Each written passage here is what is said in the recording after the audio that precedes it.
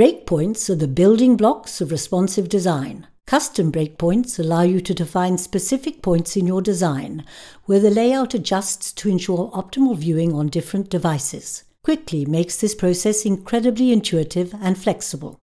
The drag visualization offers a real-time preview of your website to explore and control full responsiveness. By default, Cwicly ships with 3 breakpoints: desktop, the base breakpoint, tablet, and mobile. To switch views, hover and click.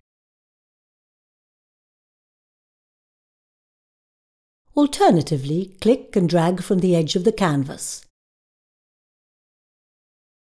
To know where you are at all times, the Width Presets bar shows the current breakpoint and the canvas width. Additionally, hover and click to resize your canvas to commonly used screen sizes.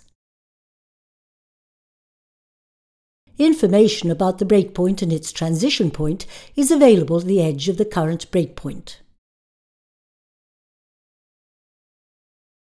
Click the transition point to snap the canvas to the breakpoint's largest width. To customize your breakpoints, hover over the breakpoint selector and open the Breakpoints Manager. When modifying breakpoints, remember to regenerate your block and global class CSS. The Breakpoints Manager lists all currently available breakpoints on your installation.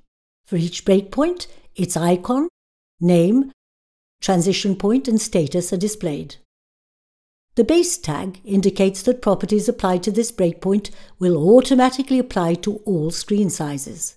Cwicly automatically sets the correct min width and max width media queries for each breakpoint, depending on the position of the base tag. Setting your base breakpoint on mobile will automatically convert the above breakpoints to min width media queries. To modify or remove a breakpoint, click the Modify icon. In the Modify Breakpoint modal, you can customize the breakpoints. Icon, name, whether it is the base breakpoint or not, the transition point width, the editing width, which allows you to specify the canvas width you wish to snap to while editing the breakpoint. Click the Modify button to apply changes. To create a new breakpoint, click the Add New button. In the Add Breakpoint modal, you can specify the icon, name, the transition point width, the editing width. Click the Create button. The newly created breakpoint will now be listed. Switch to the breakpoint by selecting or dragging it and start styling. To disable a breakpoint, toggle the status property.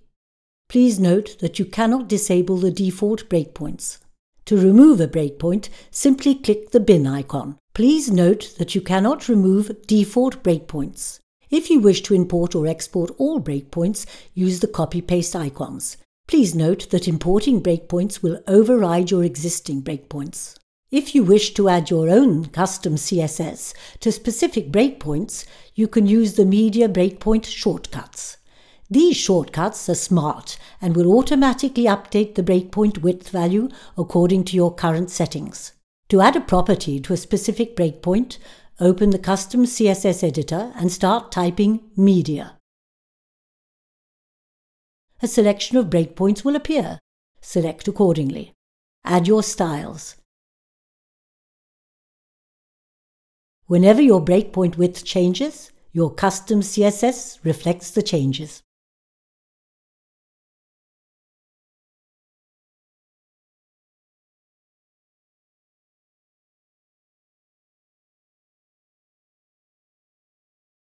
And that's how you design responsively in Cwicly.